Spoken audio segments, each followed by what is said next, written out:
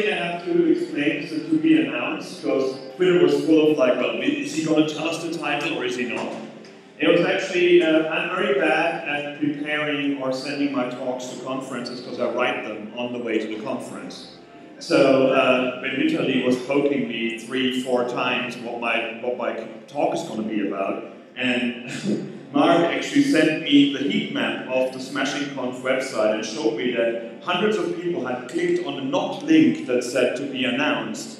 I just thought it's a good idea to call the presentation that, so that's the title of the presentation.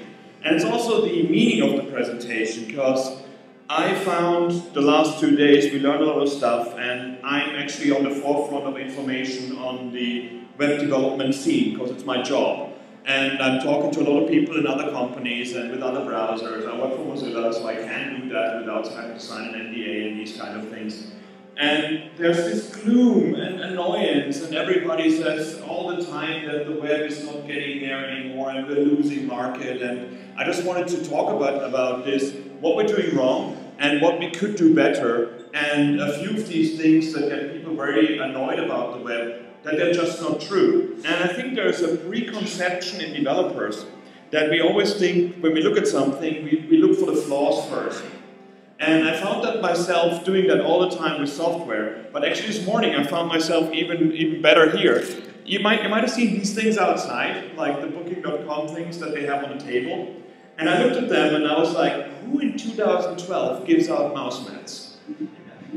And then I looked at them and like, oh, these are actually fiber things that you can clean your mobile phone with. So actually I use them now, and now my mobile phone has much better resolution and the colors are bright and I can see things. And I thought I had applied blur filters, but I actually didn't. So the other thing that I find that sometimes I feel incredibly stupid these days. I've written 6 books on web development stuff, and I've been in JavaScript since '97. I've done a lot of CSS. Nowadays when people ask me, do you know CSS? I say I know Leah, ask her. She knows more than me anyways. But I just go to these JavaScript meetups and all people talk about is like MVC frameworks and Backbone and this node server and this thing, and I have no idea what they're talking about. And I'm just standing there like, is it over for me? Should I just do something else, like goat farming maybe? And the problem I have with that is that I'm not good with outdoors and I don't like goats much, so no. But there is this doom and gloom message of people that go up and say like, oh yeah, the web is dead and we got to do something with the web because we're losing all these new hires that come from universities. They go to iOS and Android and they don't want to use the web, and we're just going to be old grumpy people in half a year's time in the corner talking about things that nobody else cares about. Which is confusing to me, because to me things are looking up. I'm just seeing things every day, and I think a few of you follow me on Twitter, and in between the swearing and the pictures of animals, I find all these really cool technical things every single day. I mean, just today, somebody found out the new iPhone 5 website and used developer tools to find out how Apple actually optimizes their videos and everything. So Apple are not a company that are very open about their technology, I've heard. And it's quite amazing that somebody can just go on the web and look at all these details and find all the things just by playing with the technology. And these kind of things get me incredibly excited, and I see more and more cool new things coming up every day. I see talent like Brad coming out of nowhere. I see people like Leah all of a sudden showing me things in CSS I've never seen before. And other people just tell me like the web is dead and we got to do something, we got to replace it with other languages and widget frameworks and stuff, because it's not going to work, we're not going to get new hires from universities. So where's that disconnect? Where does that come from? I mean, this is always fascinating me that on one hand I have people that are in the same position that I am, that have the same job, that basically want to replace the web, and me just getting excited that the web gets better and better every year. And I think the disconnect is partly shiny things. When you live in the Silicon Valley, or you live in an area where people are very connected and always have the newest, coolest stuff and have lots of money to spend on new shiny things, you really think that this is the new world, that somebody who hasn't got an iPhone is basically not part of society any longer or shouldn't be online. And being offline is this thing that never ever happens. You like go to a conference, you will see you offline a lot of times. And we get far too excited about the numbers of smartphones and the numbers of tablets that are being sold, and think this is actually the world outside there. And the pace of innovation is amazing as well. Like every month a new thing comes out, and that's the end of the old thing. I mean, people get these new iPhones and then they're like, oh, the old one, oh, that's not good anymore. And half a year ago they were really excited about the other one and said, that's the end of innovation. They've done everything now. And there's actually quite a wonderful disconnect about this, and I hope this is going to work with sound.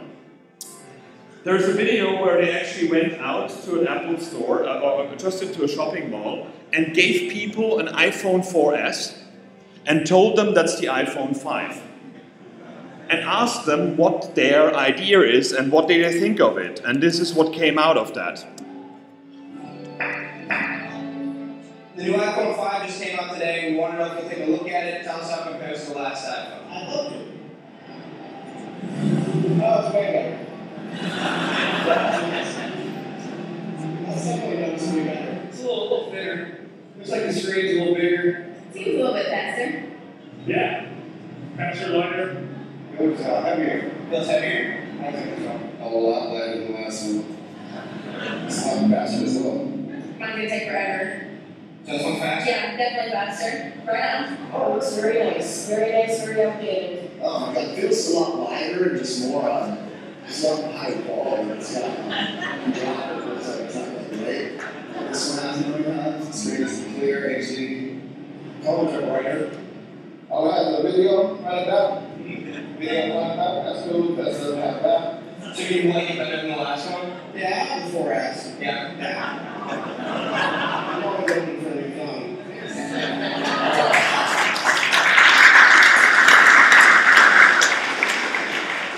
And this is incredible. I mean, of course, I used to work for the radio and interview people on the street. When you push a microphone in their face, they say whatever. And you can actually cut it together and get the most random ones as well. But this is this suspense of disbelief that is happening in people. They just hear it in the news, and then it has to be that way. And we believe that as developers as well. I did this survey where I asked people what kind of JavaScript libraries they use, and then what kind of, if they support Firefox or not, and if they don't support Firefox, what Firefox could do. And all of them actually said Firefox DevTools should have the thing that the Chrome DevTools have, those 5 new features that the week before Google announced. I know the DevTools team in Google, so I asked them for the click statistics on the DevTools that they have in the browser, and nobody used these things. They just saw that one browser has it, so the other one has to have it as well. And you can, sometimes I think we should just release a browser without any change, and people would probably write things, oh, it's faster now, it uses less memory. People believe that the marketing around it is really, really good, and it's simple messages. It's faster, smaller, lighter, better resolution, more colors. And people just basically believe that immediately. We as developers do as well. I call it projection. This is by a quote by Thomas Fuchs on a website on one of his workshops. And he said, like, let's put this in context. Mobile internet usage has doubled last year. And right now, about 20% of all web traffic in the US is from mobile devices. This means Retina screens will soon become the norm. And it's all about Retina, like, is it worthwhile to make your website Retina? And I don't get this, because a number like 20% of all traffic in the US is from mobile devices is to me a bit short-sighted, because the web is worldwide. We are not America. We are not the American data that we get from a few mobile providers that tell us, oh yeah, it's mobile traffic, but it didn't even say it's Retina devices, just mobile traffic, could be Blackberries. So we're like, oh, it's 20%, forget the rest of the web, we don't need to do that anymore. Retina is the thing to go. Regardless of the fact that our mobile infrastructure is not built to send images that big around, regardless of the fact that the connectivity of your phone is probably not as fast as you think it is. So you might be here with an iPad 3, but you might not have had a lot of fun surfing today if every image would have been Retina. But yeah, that's what we do. Like, the web is the newest, coolest Retina stuff. You don't need to know anything else. And I'm traveling worldwide, and this is a really cool thing to do, because you see people that cannot afford a mobile phone, a smartphone, an Android, or an iPhone, live in countries where they're not sold, or they're not available for the next half year, which annoys the hell out of me. I mean, this is 2012, we shouldn't have to wait for things to be worldwide. or actually have no means to actually ever do that because they bought one 2 months ago, which was half a year wage for them, so they're not going to update to the next one just because there's better connectivity in the Silicon Valley. So a lot of these features that come out are not worldwide, so why should we say this is our job to support that market instead of considering the market that is out there that has a lot of people who are not on the web yet and should be?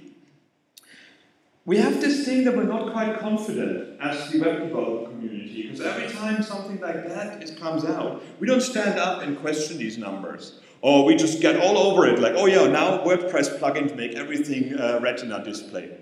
How many WordPress things are being shown? What is your traffic? Do you have iPad traffic? No, you don't.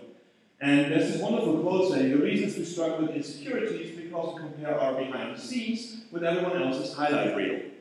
And we are incredibly good as a web development scene to point out in public what's broken about our technology. You don't hear much about that about the iPhone or native apps. You just say, oh, I made millions with that app. How? Well, I was in the App Store. What did you sell? 25 different apps, 250 actually, and all of them are clones of each other, so I made a bit of money with that. But we're like, yeah, well, that doesn't work, that doesn't work, that doesn't work. We complain more about to each other what doesn't work on the web than actually show things that work. And tell about success stories that we hack by using web apps, by using the web. So one big thing was this when Mark Zuckerberg had this interview with the vampire at TechCrunch Disrupt. And this was the big thing the last week in Twitter. And everybody's like, oh, Zuckerberg said HTML5 is dead. So this was the big quote that went around. I think the biggest mistake that we made as a company was betting too much on HTML5 as opposed to native because it just wasn't there. The interesting quote that came afterwards wasn't tweeted as much and not much displayed on websites, which was, we actually have more people on a daily basis using mobile web Facebook than we have on using our iOS and Android apps combined. So they have more people using that HTML5 app that was horribly broken and has to be replaced than on the native apps combined. So the other story that was not mentioned much was that, that Facebook had built this internal framework called FaceWeb, and that was never the quality that they wanted because it was far too early to architect something that around a technology that's still emerging, because that was 2 years ago.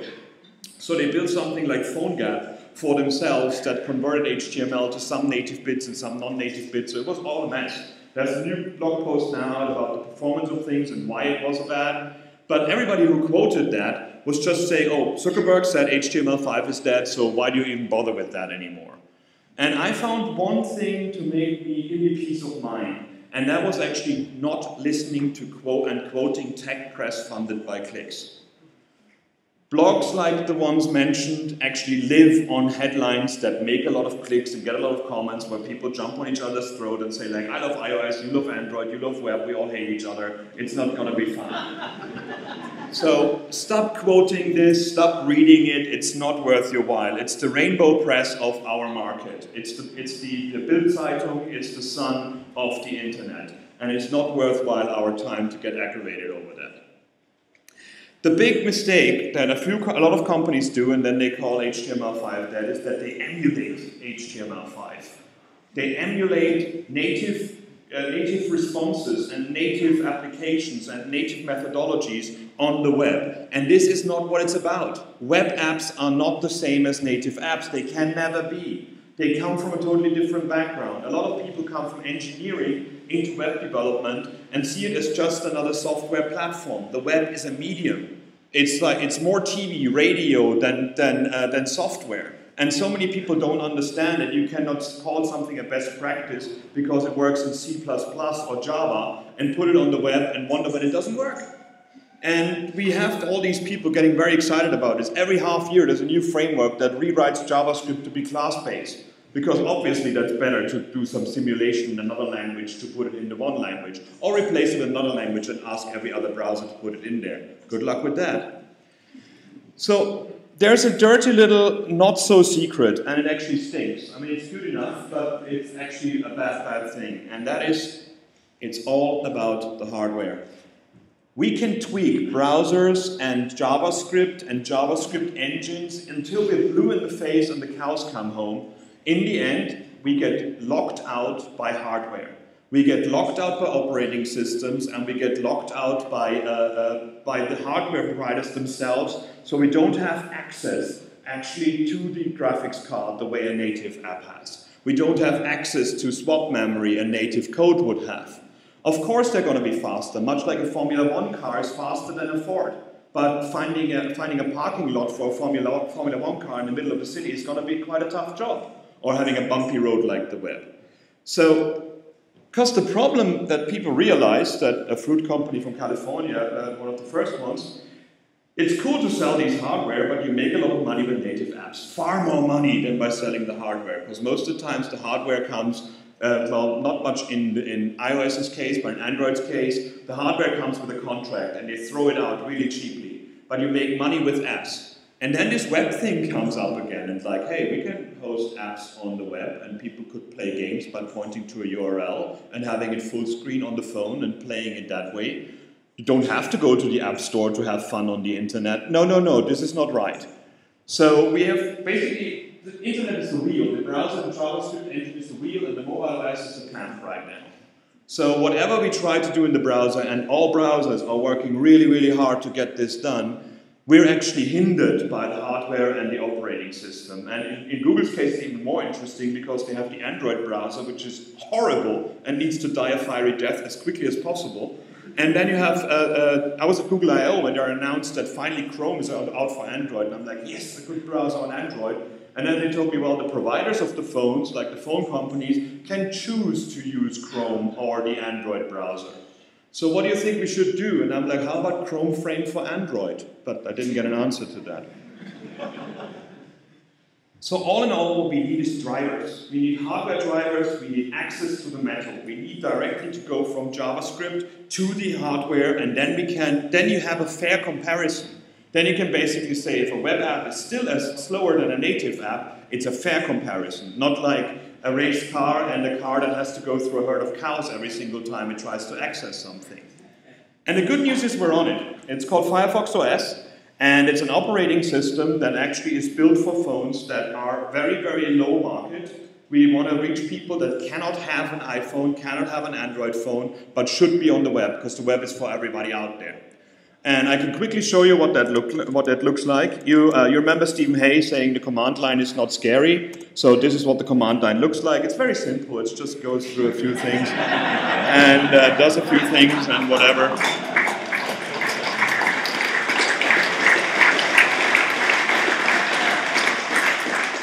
And this is Firefox OS running in a view just in the browser right now.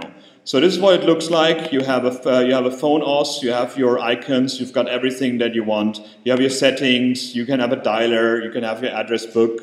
I probably crashed in the emulator again. But dialer, for example, allows you to use your phone. And that was impossible to do from JavaScript before we wrote all these hardware drivers and wrote the JavaScript APIs on top of it. And if, as a geek, you want to have a phone with keytones, and I want to change these keytones, all I have to do is actually go to the code itself. Which one have we open here? Yeah. And I have the frequencies of the different keys defined in JavaScript here. So the operating system is completely written in HTML, CSS, and JavaScript. The operating system itself, and the apps as well.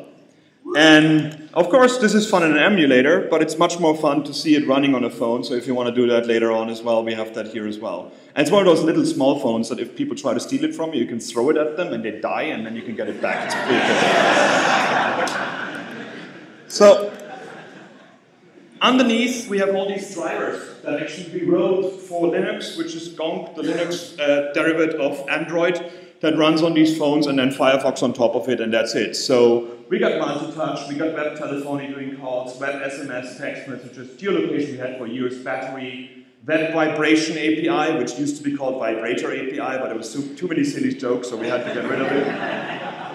Contacts, full screen settings, camera, WebGL, USB and Bluetooth we're working on. So this is live actually from Bugzilla. So when somebody fixes that, it turns green immediately, and it's on rvmobileyet.com. But that's all by the by, because you're not going to be part of that, but you can if you want to. The code is completely on GitHub, everything is open source. You can use the Gaia interface, which is the HTML interface for yourself. But let's refocus a bit on the web. Darth Vader said that don't be too proud of this technological tower you've constructed. The ability to sell a lot of apps is insignificant next to the power of the web.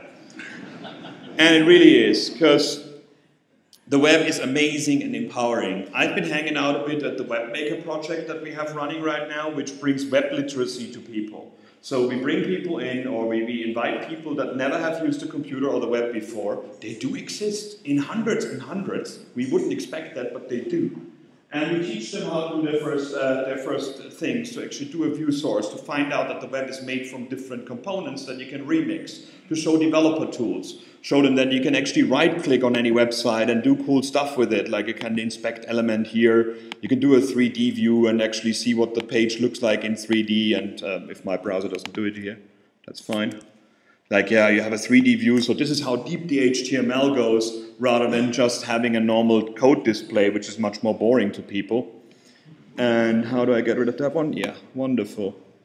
So what I find amazing about this is that people get incredibly excited, and you see kids for the first time changing an HTML game and putting their own photo in and doing a jump and run with themselves, and then sending it to their friends and sending it to their family and getting very excited about this. So we're doing these code camps all over the world, Facebook as well, working with Facebook on that a bit. So come to those and find those people that find that excitement that probably got us on the web as well, but we forgot about it.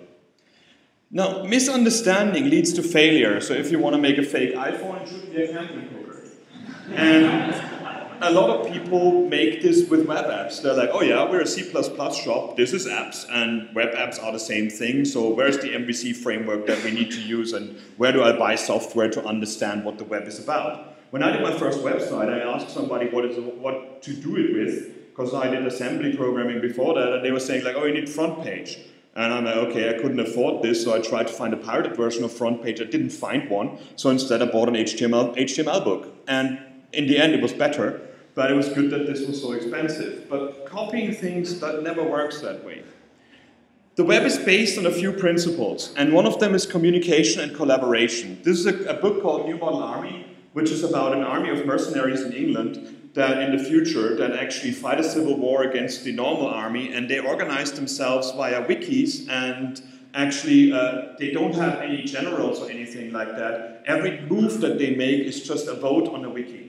And people actually talk to each other over IRC with a thing on their arm. And it's a very interesting science fiction army war thing, but it shows that this army is completely, really hard to beat by a traditional army that has to wait from commands from top down before they're allowed to actually do something. Or they actually are driven by nationalistic instincts or by racial instincts, whereas the New Model Army, their only instinct is to defend democracy and the right to have democratic practices that they have themselves. And this is on the web as well. We communicate and collaborate all the time, and we should not stop doing that. But lately, we're getting into this, like, I'd rather be a rock star that can then collaborate with somebody else, so I put something on my blog and hope people come, rather than joining something like Modernizer, or joining a discussion somewhere on GitHub, and getting in through the back door that way. There's also no single point of failure on the internet. And this is a book called Starfish and the Spider that talks about that companies that have a top-down hierarchy, when they get to a certain point and get big, they will actually fall in on themselves. And they will not be maintainable, and they're actually not going to be effective anymore. So spreading them out into smaller companies that are independent and are in competition with each other makes much more sense. And the idea is a spider, if I rip a leg out, the leg is dead and the spider is damaged. A starfish, if I rip a leg out, a new starfish grows out of that leg and the leg gets regrown. And it shows how things like Napster were possible to shut down because it was one company, but eMule wasn't because nobody knew who wrote eMule, who wrote the software, or which service the stuff was on.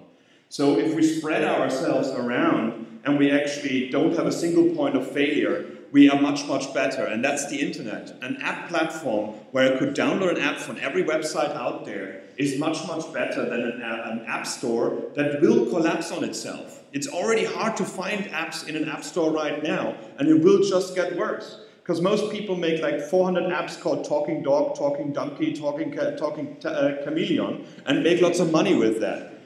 Or it's alphabetical, and if your app is not called @AAA, it's not going to be the first one in there. So it's, we came up with file system, we replaced the file system and downloading and installing things on desktop with the internet, and now we're going back to apps. I just don't get it. And the main thing about the web, it is here, and it is beautiful. We have a distribution platform that is worldwide, and everybody is on it, and everybody can get on it even with really shitty hardware and really bad connectivity. And it's things that are around there and are beautiful around us. Does anybody know what that is? Sand under a microphone. This is how beautiful sand is. And a microscope. And this is how beautiful sand is. And it's not like it's horrible and just goes into your toes and stuff. It's just really cool if you look into it. It's time to change though. We cannot sit on our laurels and say like, well, we're the web guys. Those app stores will die out, don't worry about it. We're going to do the same things we've done in the past and nothing's going to change. Because we're mainstream now. This is by Gartner, and they have this hype cycle thing. That a new technology comes out, there's a technology trigger, there's a peak of inflated expectations, a trough of disillusionment, and a plateau of productivity after a slope of enlightenment. These are all big words, but what it basically means, like, people know the web now. You don't go to anybody and say, like, I'm a web developer, and they're like, whoa, flying robots and stuff, right? Lasers. But if you tell people, I built one of the things that you have on your iPhone, whoa, that is cool, and web guy, yeah, whatever. You know, like I use it for Facebook, I don't use the web. And we have to understand that we have, if we're at this plateau of productivity, if we're not hyped anymore, if we don't have the disruption from the media that interferes all the time with us, why are we not productive? Why aren't we there? Why aren't we just rolling out great web technologies every single day instead of just reinventing the web every single day? And I think the problem is that we have to rethink our tools. That was Leah the other day. I often think that command line editors like VI or Emacs were made by sadists who enjoy making people feel stupid, frustrated, and helpless. It's actually because they came from a background where this was the only editor possible on that hardware and that connectivity. But we haven't moved on. We still get very excited about our source code and like, oh, you have to write these 12 commands to get something done, rather than like, here's how the thing works, just use it. We are just not simple enough. And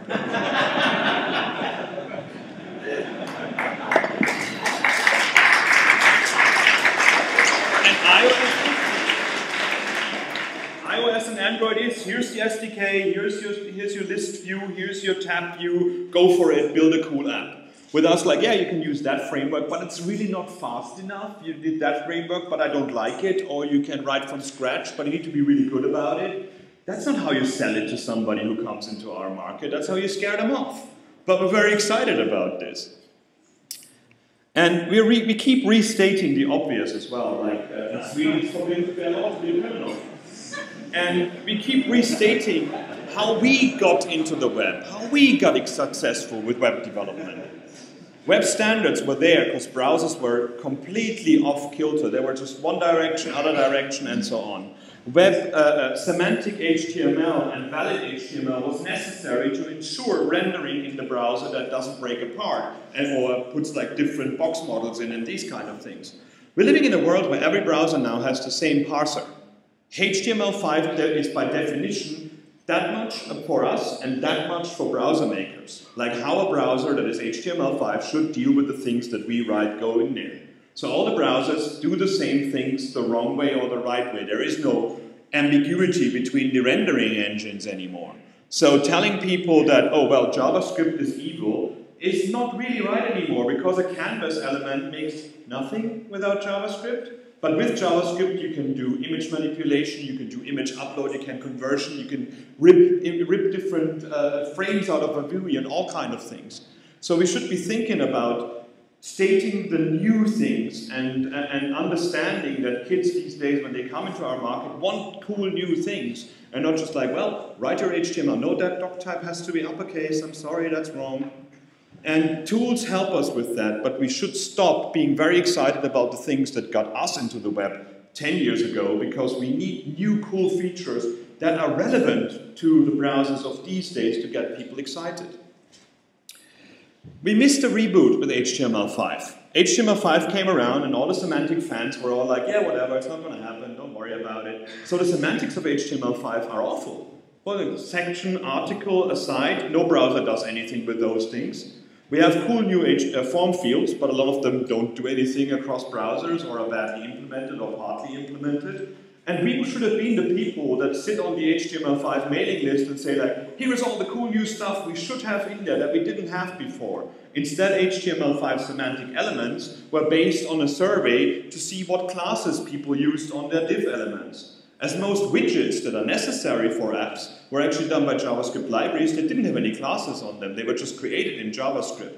I'm actually amazed that we don't have an element called MSO normal, because that's what Word actually does when you save it.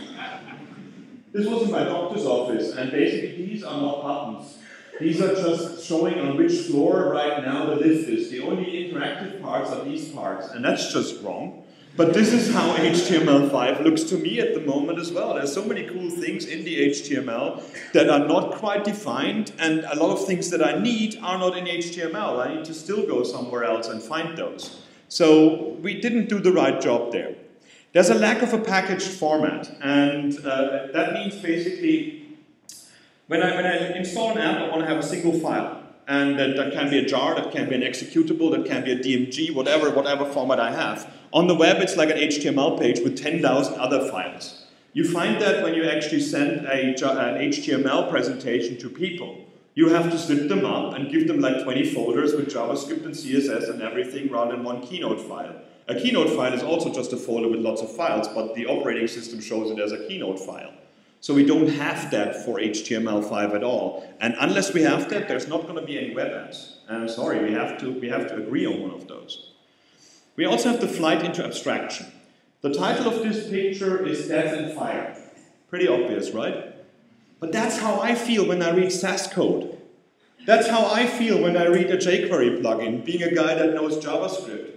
Every time we get annoyed with the standards or something not working, we just write another abstraction language that is better than the other stuff that comes with the browser. And then after a few months, we get actually very, very reliant on it. The amount of jQuery I see out there for things that actually JavaScript does, we might as well embed Arial as a web font. Because it's the same kind of like unnecessary code being implemented because people think, I can't do it any other way. So I'm okay with people coming up with better ways of working, like when I see the SMAC stuff or I see the OO CSS, that's cool, because it actually shows what we have across browsers and how to work with it professionally. But going into an extra layer of building something cool and new because we don't like what the other one is, this one will not go away. There will not be any jQuery native in browsers ever. This will not happen. Other companies invent other languages instead. And you cannot just have water damage in your house and then move up to the first floor, because then it's fine again.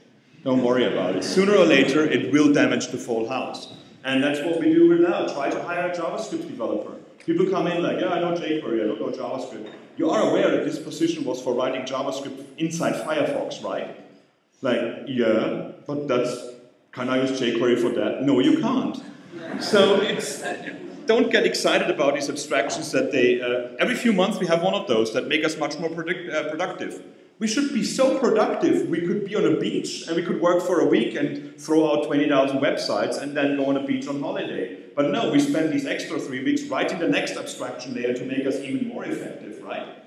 Or we forget about the old one or rant about them online. The myth of portability as well, I talked about this before. HTML is always like the most portable file format, totally fine. Okay, send it to somebody in an office. They open it in Word and mess it up and save it back to you and something new is in there. HTML is not as portable as we think it is. And again, I'm going to HTML slide decks. I sent these out to people and they're like, I looked at it in IE6, it didn't look right and I couldn't do anything with it. And especially when people get very excited about the web being much more portable than these evil closed technologies, and then the first thing on their website tells me you need the latest nightly Chrome to see this website. So when you use HTML5, CSS, and JavaScript, and define that you want one single browser to watch it, you might as well write Silverlight or Flash. Because it's the same problem. You cannot expect end users to have a certain browser or a certain environment. At least with Flash, we gave them that environment, and we knew they were in it then. With others, we just like, well, you might download Chrome. No, I can't, because I'm on a 56K connection somewhere in the Senegal. And I really only have that browser on this old computer. So we're not as portable as we think we are. There's the broken and complex open. Like we're very excited about being engineers and being hardcore about it. And every time I see some cool new open feature, it's a 5-step process. Like, oh, this will make you so much more effective. You just need to install Node. You need a Redis server. You need that kind of browser. You probably want to tweak your editor this and that way, and you lose people immediately. If the open alternative is harder to use than the closed one, we need marketing to get people into the open one, and we're not good at marketing. So our open technology should actually be much, much easier to use. That's why when Stephen showed the stuff that he showed with the tools, I said the best would be to put this on a cloud server that people can just go to with a URL and do it there. And that's the kind of things we should be thinking about. Every marketing man out there tells us the cloud is amazing. We're not using it enough, and we should. Getting back mind share, how do we do this? How do we go back? I mean, I've been ranting about what we do wrong right now, and now let's see how we can actually make things better. And I think it's necessary that somebody says something about this, because we're far too excited about talking to each other at conferences and not really reaching the people that should build the next people that come in here. One of the things is a shorter journey time. This is a great talk called, by Brett Wixler called Inventing on Principle. And this is an editor that he showed for a game. So he has the game on the left-hand side, and he has the code of the game on the right-hand side. And he has this time slider up there. And the time slider actually allows him to play the game and then freeze the game in a certain amount of time. Like this is no screenshot that was of the animation, but this is in the editor. And then change the position of the sprite so that the jump would be perfect to get that star. And while he's changing the position of the sprite, the code changes for him. Instead of having to go in the code and type in different numbers and finding out what's going there, we take the output and make it the input. And we do that already in a lot of tools, and I think it's much more should be becoming like this. This is what tools should look like for building games in the future or in the near future. Like text editors that highlight automatically when there's a JavaScript error while you're writing your JavaScript. That makes it so much more effective than saving it, finding in the browser, then finding the error, going back to your editor. Like linting while you type is a wonderful, wonderful thing. And a lot of developer tools do that now. The other thing is, of course, developer tools in the browser. Like, you can write your whole CSS and JavaScript in the browser already. It's, of course, not as good as a real editor out there, but it is possible. And it's great to go to a client and instead of telling them, like, this is what your website could look like, just open the developer tools on their live website and mess around with it and say, like, look, if you have that font there, it looks much better. And if you change that size here, we can do this. You can prototype in the browser with the client with developer tools. But we just see this as this geeky thing for JavaScript guys that live in their mother's basement and don't know better. So every browser nowadays is also a developer tool, and we don't use that enough to advocate it enough to people. Because most of the Java and C++ guys I talk to, I don't touch the web because there's no developer stack. I don't have my IDEs, I don't have my libraries, and you're like, well, the display is the developer tool now. We have both in one thing. Try to do that in native. Good luck. We need building blocks in the browser, and there's a great thing called Web Components, which is a standard from the working group of the W3C, and there's a system called Xtag, which is written inside Mozilla. So Web Components work in a nightly build or in Canary in Chrome right now, and Xtag is a JavaScript library to make this work in all the browsers. So including IE9, so we're thinking about the old people as well. It's pretty good. And this is where it is. Like, I can do an Xtag box with tabs inside, and it turns into a tab that is interactive, keyboard accessible, thinks about interactivity with screen readers and all kinds of things as well. And the toggler box is the same thing here, the X accordion and so on and so forth. The X is because it's actually right now using that library, but the other proposal that we have a toggler and a tab box. And the cool thing about this one is it's extensible. So we don't have to wait until HTML5 comes up with a new functionality. We can actually write our own tags inside the browser engine. So it's not simulated by JavaScript or anything like that. These togglers and these tabs are native in the browser, not created with JavaScript and all kind of handlers on it. It's using the Shadow DOM that's also used for video players, native video players in the browser. So if you play a video and you wonder what's going on there, you can now right-click it and see what the elements are that the browser created internally for itself. And that's the kind of thing you do with that. And we need conversion tools. This is Banana Bread, which is a 3D engine conversion from Cube 2. Before it was called Sauerbraten. Don't ask me why. But this is running in the browser, and it only looks crap because this is actually a badly encoded video. But this runs 80 frames a second on a MacBook Pro right now, and it's a real 3D shooter. And the cool thing about this one is it's not written in JavaScript, and that's what you probably would have expected now. But actually what it is, it's a C++ shooter that just gets converted to JavaScript with something called Emscripten. So most game companies we talk to about HTML5 and gaming said like it's never going to happen. We're not going to rewrite our games in a new technology and re-educate all of our developers. But we've got great C++ code. Can you do something with us? So we've got a system now to convert C++ to JavaScript and have these kind of high-fidelity games in the browser. And that's pretty incredible. And we're working on that to have it on Firefox Mobile as well, so you can play those on Android. Probably going to be a battery nightmare for now, but we're going to fix that as well. And this is important. Instead of just preaching to people and telling them you should do different things, you should learn about the web, you C++ guy that gets millions of dollars a year. Why should you should do this? We have a conversion tool for you. We actually get you on the web with what you want to do. And tools in general, I think, is the next big thing. So before you think of redesigning your blog, before you think about making another 3D CSS transformation demo, partner with a developer, find somebody else, and think about how to make a tool to make the same thing happen.